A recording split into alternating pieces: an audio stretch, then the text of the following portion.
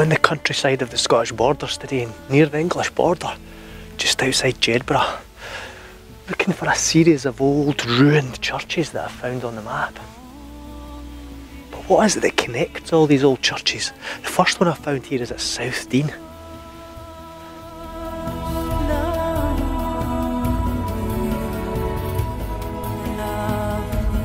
South Dean here dates back from the 11th century. A parish in those days which probably had hundreds of people, but now it's just a farm. But South Dean is in no way the only church in the area. Let's see what others we can find.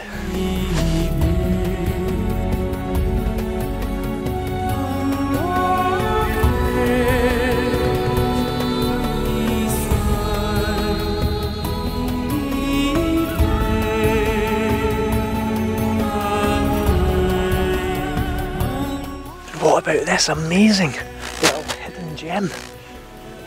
The ruins of Jedburgh, just round the corner from South Dean where we were.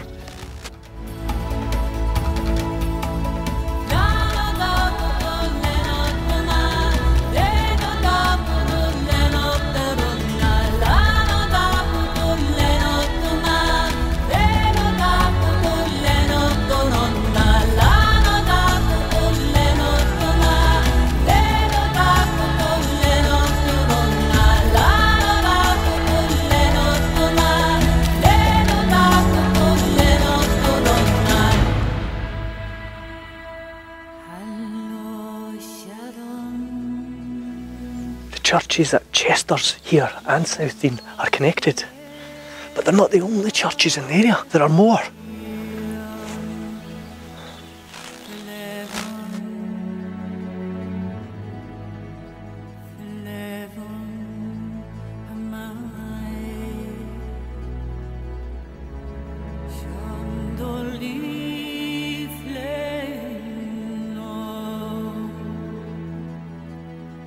What is the connection?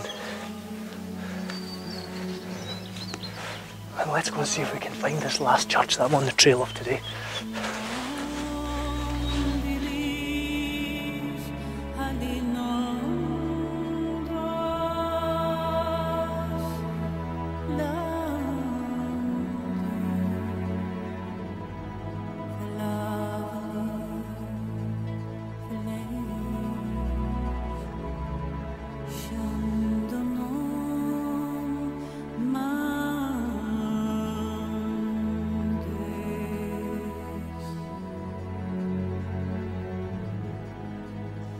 And here I am at the last of the 3 abandoned, ruined churches that I was looking for today near Jedburgh.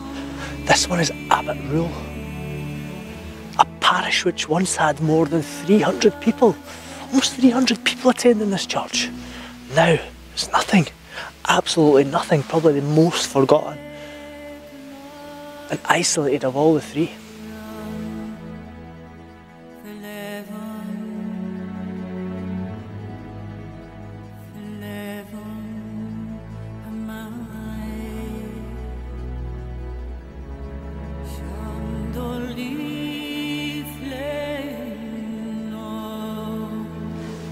But what is it that connects these 3 churches, apart from geography? Well, it's the fact that all these 3 churches came under the control of Jedburgh Abbey. Jedburgh Abbey, the centre of ecclesiastical life in the Scottish borders, or the southern Scottish borders, in the early 1200s.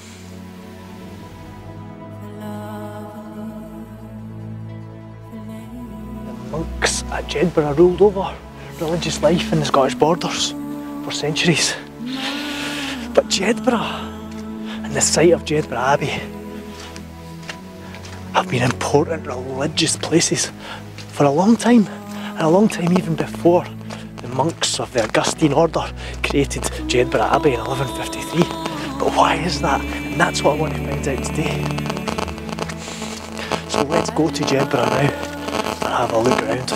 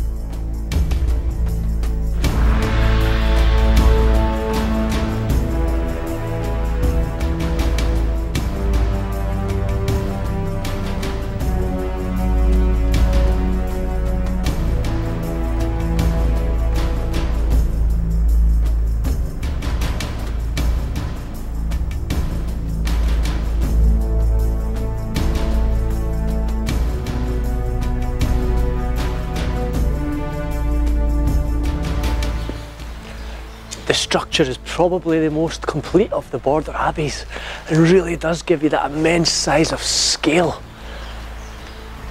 and importance of the place.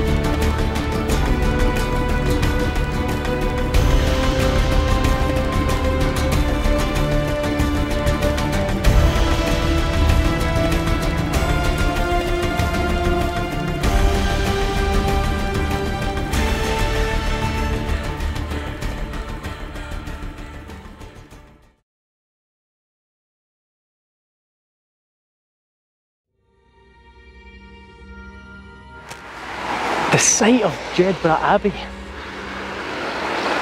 was an extremely important place long before the arrival of the Augustine monks in 1153. We know this from a few clues, but the main one are these. All around the precinct of Jedburgh Abbey, there's almost 15 of these elaborate crosses built. These crosses were everywhere in Scotland. They marked your arrival into the territory of an abbey or a monastery or a priory. Most of them had one or two, but Jedburgh had 15. 15? Why? What was so important up there?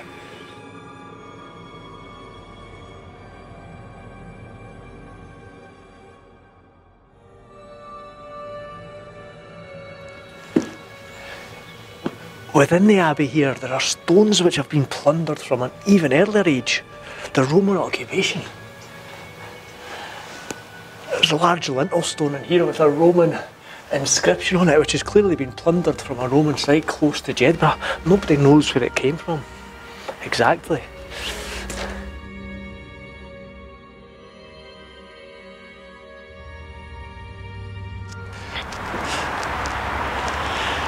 There are some incredibly important people from the 12th and 13th centuries who were buried here in Jedburgh Abbey.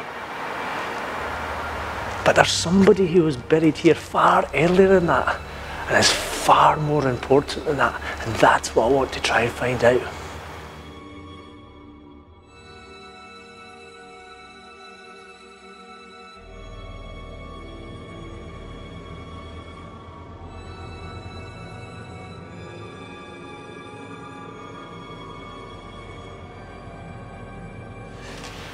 Tombs to the Kerr family, important men who survived at the time of the Border Reivers, 1600s and such like, and later.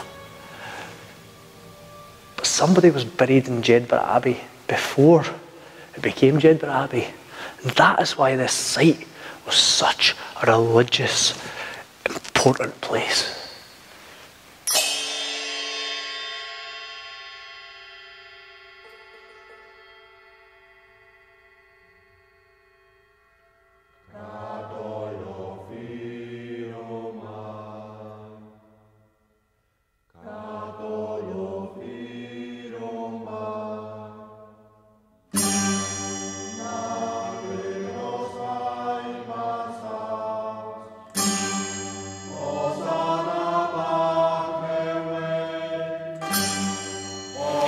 This piece of stone here, this wonderfully intricate, elaborate and well-made design is the real reason I came to Jedburgh Abbey today. Because this was the shrine and grave to a saint. This was why Jedburgh Abbey site was so important. But whose grave was it? Some people reckon it could have been St Boswell from Melrose Abbey. Even he was not important enough to receive this form of decoration. So who could it have been?